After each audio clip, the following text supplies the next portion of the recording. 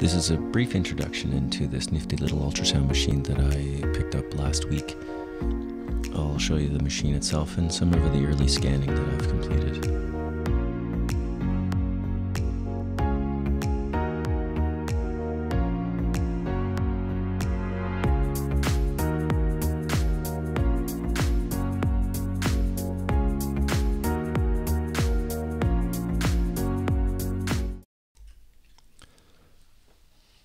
This is a standard median nerve scan from distal to proximal.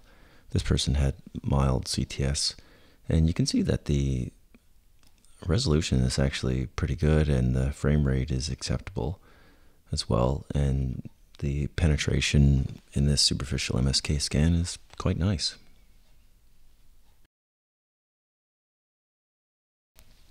Next I moved on to a standard subdeltoid bursa corticosteroid injection. I used a 25 gauge needle. This bursa was a little bit adherent, so it was a little longer than usual.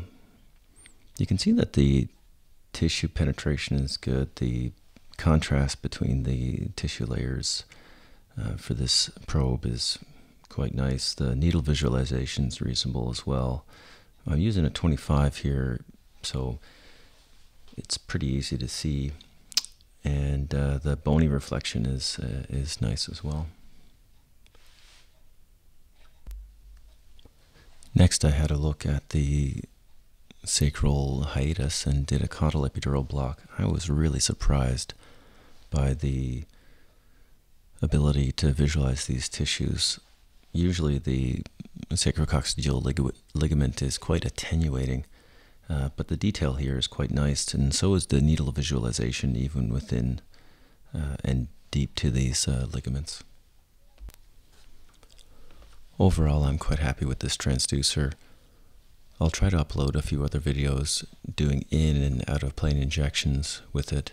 Because of the wide transducer head, there is a little bit of a difference in trying to get these out of plane procedures done, but I'll show you that in a different video.